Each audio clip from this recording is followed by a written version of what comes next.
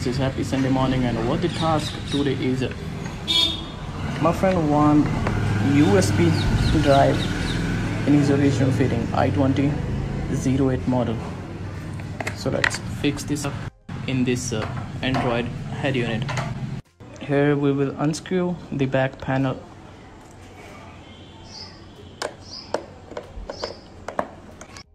It's a little tricky to get this out from the frame. These are two locks.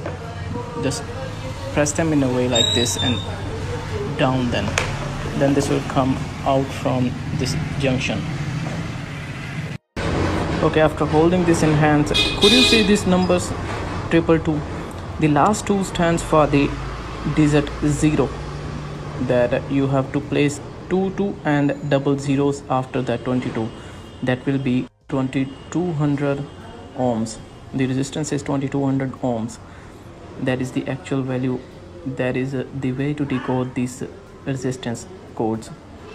So we have to bypass them, and that will work, I think. Now next I have hold this frame, and we will be fixing each and every device at its position, at its actual position. Sorry, this way,